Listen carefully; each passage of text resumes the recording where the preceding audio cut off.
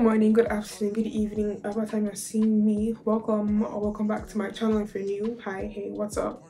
And how is your day going? Like, how is your day going? Tell me in the comments. How was your weekend? How is your year going? How was your Valentine's? You know, I still have this strong urge to say Valentine's. Anyways, don't bring the locality out of you, chimso. How's your Valentine's? Just tell me in the comments. Tell me. How is it? How is it? Okay. Not to pry, but tell me. Anyways. So today's video, I'm going to give you my personal tips and my opinions. Because why not? And I look different. And I apologize for not telling the YouTube community before I went and shared my post on Snapchat. If you follow my Snapchat, which you should. Anyways, hello. Hi. As you can see by today's video, I'm showing you how to find your style in the best way possible. I'm gonna keep this video as concise as possible because I don't want to keep on ranting and ranting and ranting. I hope you guys like my outfit. This is thrifted. This is also thrifted. My waist beads are from Nigeria. My mommy gave me my auntie Potifani, so yeah. Anyways, I'm going to give you guys my tips on finding your style. All opinions in this video are totally mine. Some are from research, but yeah, some are totally mine. And yeah, take from this video what you wish and bring a notebook and a pen and write down everything that is important to you, because everything will help you, because it helped me. And yeah, let's get straight into this video. The first section or tip I have, I don't know what's a section. First tip I have is declutter. Clear out your wardrobe and declutter regularly. Also, if you wonder why I'm on this phone, it's because I wrote all my notes on Notion and my phone, so everything is just there. So yeah, first thing we have is clearing out your wardrobe and decluttering regularly. This is the first step to finding your style. You need to be clear about pieces in your wardrobe or closet that you don't like or just don't fit you anymore. So like, I started finding my whole style, or like I started my journey at first August 2022 last year. So what I did was I cleared out my wardrobe for 2 reasons: so that I know what to pack and I know the kind of clothes to start from. I think this is the most important step and first step, because you know what to remove. And you know that kind of thing where you have so much things in your wardrobe or your closet and you don't know what to pick because there's so many things you're tossing out to the side. You're like, what's this, what's that? When I did mine last year, I removed things that I didn't even see myself wearing anymore. What helped me was I would picture myself in an outfit I could make from that piece, and if I didn't think about anything that I liked, I would toss it in the giving to somebody else pile or selling pile or giving to charity pile. But like, that was what I would do. I would do this regularly. Actually, I've been doing it for like the longest time. I always declutter my wardrobe and remove things that I didn't like and don't fit me anymore, because obviously we're growing human beings. Of course, some things might not fit us anymore, so I'll give them to my sisters, or I will just give them to one of my aunties or something, because I don't know. You give them out to charity or sell them on popular apps like Depop, Vinted, some other interesting, like if you have high-end, like high selling or like high-end brand clothes, you could sell them on higher selling apps. I think there's this app called Grailed. Clothes like Dior, or if you're in Nigeria, which you obviously are, or most of my audience are from Nigeria. Anyways, we could sell your clothes on Jumia, on Konga, or Gigi, and even on Instagram, to be honest, which goes on both ways, because I mean, you could just snap your pic, you could just snap your whatever and put it on Instagram. Yeah, you could sell them or give them to charity. Give them to charity or give it to the orphanage. That's one thing I always did when I was growing up. Whenever I had clothes I didn't really like, or my son didn't like any of them, I'll give them to the orphanage. The next tip I have, which I'll label it as 2A, looking at your color scheme. What kind of colors are the most in your pile of clothes? Are they more blacks and blues? Do you like bright or earthy colors? Well, obviously for me, I like earthy colors, or earthy tones, where we have beige, green, brown, just tones around these three major colors. Then we also have me liking black, grey and white. These are just really basic colors that I really just enjoy wearing. Yeah, because sometimes I would have like a really black, all black outfit. I just like black, grays and whites. Anyways, like I said, my wardrobe is full of earthy tones such as green, brown and beige, and then I just have basics in black, grey and white. Find your color scheme and start pairing outfits together and get new pieces of this color scheme. So this all revolves in, after you've decluttered your wardrobe, look at the colors in your pile. What colors do you like? Or even if you don't even look at the colors in your pile, look around you. What's your favorite color? Like, would you see yourself wearing that color? Or the color you see around you, do you fancy that color? Do you like wearing bright colors or like dark colors? Are you into brighter yellows, brighter reds? Do you like darker tones? Do you like dark brown, dark green? I know what these are the only colors in my brain right now. Do you like pink? These kind of things could really help and shape your personal and unique style. Then for 2B, we have fitting of clothes, which to me is the second most important thing. Not most important actually. Where we have 2B, where we have, do you like baggy clothes or you like tight fitted clothes? You don't really have to choose which one. Instead, which do you like more? That could be something to really start from. Do you like to show your figure or you ever hide it? You know, these are the kind of things to really put into consideration. Do you like me, I love streetwear. I like baggy streetwear.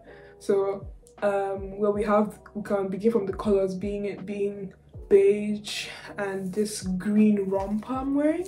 They could just wear like black baggy jeans, and to me that's an outfit that's just me. We have this being a little bit baggy. We have this romper being really tight. Then I could wear black jeans which are really baggy. So it's that kind of thing where you're asking yourself, you don't have to pick one. It's more of the question is, which do you like more? And that could be something you could incorporate into your wardrobe and your style, and it makes you even more unique. So just to rephrase everything I've just said, color schemes and fitting of clothes are really important in finding your unique style. Another side notes, I'll call them tiny notes. Thrift clothes rather than buying new clothes as you're starting your styling journey. You don't want to start buying expensive clothes from fast fashion brands and be sad when you don't feel good in the pieces you get. I would recommend thrifting clothes, or if you're too like skeptical about buying clothes, you could always go to malls and try out clothes and see yourself in the mirror. Like, this is something I really want to do. Like, I really want to do. If you watched my last video when I went to York with my mom, I could have showed so much content about that, but anyways, that's something you could really do in case you don't really want to start spending money on clothes.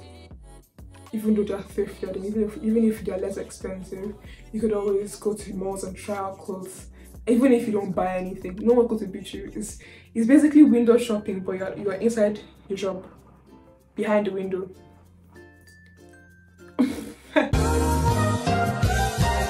But yeah, that's something you could really do. Try out clothes in the shops and see yourself, and if you like them, then that's something you could really do. Then when you're ready, you could start thrifting clothes. And again, when you thrift clothes, obviously someone else could find them in a different store, but like, to me, thrifting is like finding gold in the midst of sand. Yeah, when you pick out pieces, you find things that are unique to you and not everybody has, especially if you thrift clothes and the clothes are not, and the brands are not really like known brands, if that makes sense. Like, I have no idea where these brands are from. I should probably check, but I really didn't. And some thrift stores really remove the brand names from the clothes, so you don't even know. But thrifting and behind window shopping is a good way to help you buy the clothes you need. Thrifting clothes and I'm buying new clothes, as this is more sustainable and makes your style more unique. Now you're probably asking yourself, okay, if I buy clothes, how do I pair them? Well, on to the next major tip. A mood board. This is your outline. Getting inspiration from Pinterest, TikTok, and Instagram is your key to styling fits. Let's go all the way back. Color scheme question. Do you have influencers that you follow? My ears are wow. Anyways, you can look at influencers that wear the kind of colors or like the kind of fitting, more like colors and fittings you wear. Like me, I follow black streetwear influencers. I also follow all those earthy black girls. I follow I follow some of them on Instagram, so I just see their outfits and I'm like, oh, okay, that's a nice color, I'm gonna add that to my saved, I'm gonna add that to this, I'm gonna take a picture of this. And one thing that is even great about Instagram, TikTok, and Pinterest is focus on Pinterest. I would say Pinterest is the best app to find outfit inspiration, because you could type anything. Like I could type earthy black girl streetwear outfits and I see everything, and I know where my colors and how to pair my colors and how to do some things. You don't have to recreate them. If you do, then that's fine, but it's always good to just look at it and be inspired and just choose one or two pieces you could add to whatever you already have. I can't do my hair like that. Okay. Now anything can be searched on Pinterest, e.g. black crop top outfit there. And the funny thing is how you could add black crop top outfit black girl, and it shows you. It's just, I don't know why it does that, but you could do that and it's more diverse to you. Searching for inspiration on Pinterest helps, and it gives you the colors you could pair them with. If you could pair a fitted item with a baggy item, or doing all baggy or doing all tight, it's all depending on you and how you feel.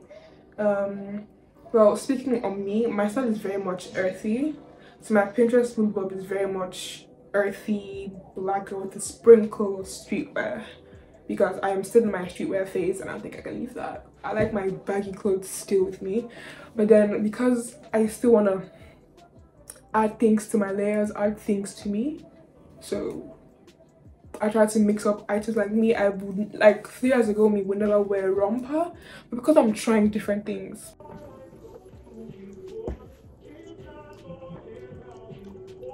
Now moving on to Instagram and TikTok.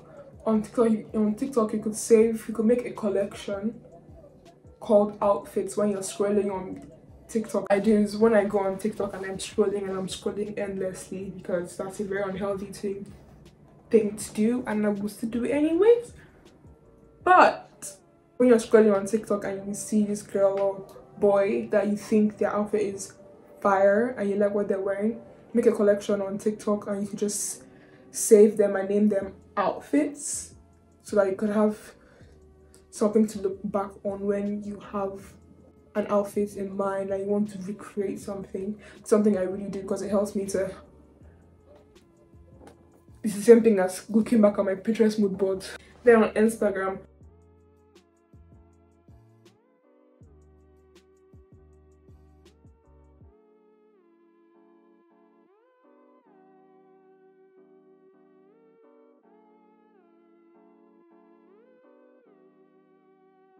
a collection on Instagram and save outfits you see on Instagram and you think you want to recreate them, or you think you might be inspired by them later on in the future.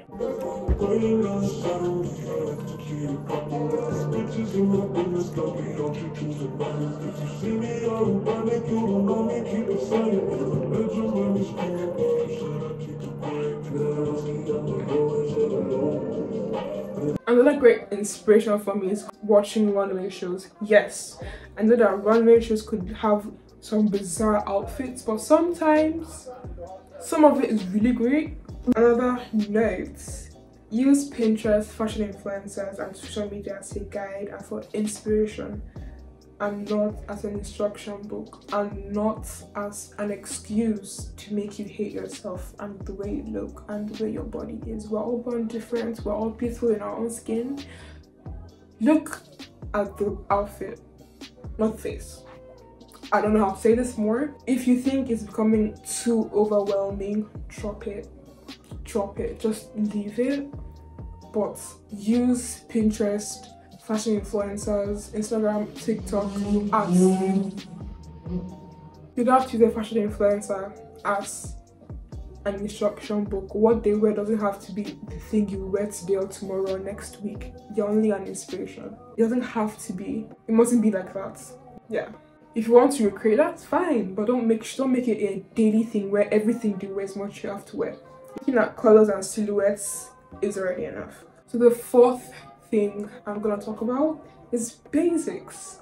Now that you know what you're going to wear and how you're going to wear them. Basics are one of those important things you need. I know I've said so many things are your important things, but bear with me. Basics like black tank tops, white tank tops, camisole tops, any kind of basic jeans, I don't know how else to put this, basic coats, just little things you could layer on top. Basics to me are your important clothes and things you should focus on buying more. Yeah, basics are your canvas for beginning an outfit and to a great outfit.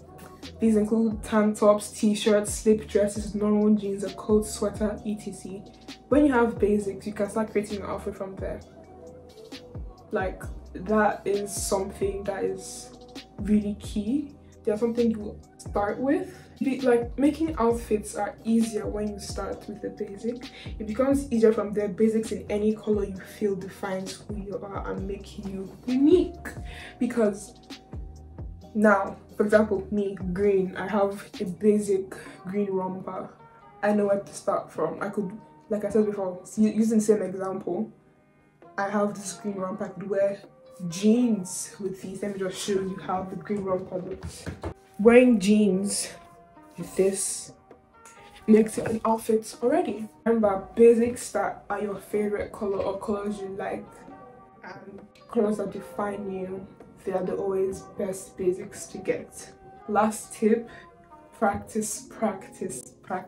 Once you have this, you practice and practice. It sticks with you, and then you know what to change. You know how to play around with different pieces. You know what piece to add to your outfit to make it bomb. How to play around with different pieces, and you gradually become more confident in your choices. Now, I won't say I know how to dress, but like, I know what to add to my outfit to make it bomb, you know? And it's not, you don't have to have the most wonderful thing or the most extravagant piece to add to your dressing. Once you know this, once you know these 4 tips and you practice them every single time, you are confident with the kind of outfits you're gonna get, the kind of outfits that define you, and you have your style. Now, for the other things that I really don't think can be explained, I call them important deal breaker notes. First, don't follow seasonal trends. Pick what you like from them and add to your collection. Now, this all stems from practice. Once you know the kind of outfits that fit you and you feel confident in your choices, you wouldn't feel the need to follow seasonal trends because you already feel good with what you're wearing. Sure, trends are great, but pick from what the trends are and add to your pieces. You don't have to pick a trend. You don't have to pick any trend and add it to your piece, but if you think it would be nice, you can always do that, but don't follow them. I think one of the things that mislead people into dressing or styling, they always think they have to follow seasonal trends, because when you follow seasonal trends, you're buying bulk of clothes that you think are great, but when that trend dies, you are left with wasted money and heaps of clothes you don't know what to do with. One thing that helped me in my journey is looking at YouTube videos. Like, I watched this beautiful YouTuber, Lady Ozark and Susie Lola. Yeah, they both have YouTube videos on timeless pieces and trendy pieces, but like, they have videos on this kind of topic, so you know what kind of pieces to add to your wardrobe. Some pieces in trends might be timeless, some might just be trendy in the sense that they will die off in the next 3 weeks. Don't be shy to go out of your comfort zone. An extraordinary piece a month. Now, you're confident in what you wear. You're confident in your choices that you've made with your outfit. don't stay there. I mean, if you want to stay there, that's fine. But if you want to spice things up, add something extraordinary. Like something I really want to get my hands on. Some jackets, biker jackets. That's something I really want to add to my piece of clothing. Because I think that will make me happy. And I think, again, an extraordinary piece for me. I will start from this year. I really want to get an extraordinary piece a month. Sure, thrifting is great. But like I want to at least spend money on a really good piece a month. Yeah. Because I feel like I'll be happier with that, like, because I'm confident. That tip I have, don't label what kind of style you are into, let it flow. Do not box yourself. Oh my god, I'm so not into the whole aesthetic thing. Like, you don't have to find your aesthetic first before you start finding the kind of pieces you're into. Try everything. Try everything. Try everything. Try everything before you start niching down. And you don't have to niche down. You could wear anything. Like, no one is asking. You don't have to be dark academia. You don't have to be minimalistic if you don't feel like it. It also stems from an extraordinary piece a month. Who knows, if you get an extraordinary piece and you like that piece, you could start stemming a different style from there. You have no idea that you could have done that because you tried something new. You don't have to box yourself. Boxing yourself, you're limited into the kind of clothes you could wear. Like, you're very limited, you know? Next thing I have is, when buying clothes, think about the pre-existing clothes you have and focus on buying pieces to add to the existing one. You have to make different outfits. Now this means when you're buying clothes or when you're thrifting clothes, before you actually buy them, carry them in your hand and look at it and think, what would I pair this with the other clothes you have back at home or back in your wardrobe? If you cannot make an outfit from that, drop. It saves money. It saves money. It has made me not spend so much money on clothes I don't need because I don't know what to pair them with the things I already have. Last important deal breaker is accessorize. I cannot explain this more. Like right now I'm being chill and I'm wearing my waist beads. To me that's not enough accessorizing, but great accessorizing. Accessories make your outfits more noticeable and make your outfits more outstanding. I mean, sure, you could wear a basic pelv, basic tank top and basic blue jeans, but add a bag, add a hat, add an extraordinary sweater, add some really cool shoes. That's an outfit. Like, what do you mean? Accessories like jewelries, bags, hats, caps, chains, shoes, they make your outfits more noticeable. We have reached to the end of this video. I hope you wrote down everything I said and hopefully I made sense in this video. Thanks for watching. I love you and let's get to 4,000 subscribers, please. I'm really trying my best, please. Please, if you're watching this video and you haven't subscribed, please subscribe. I love you and have a great day, and I hope the rest of your day goes splendid. Bye.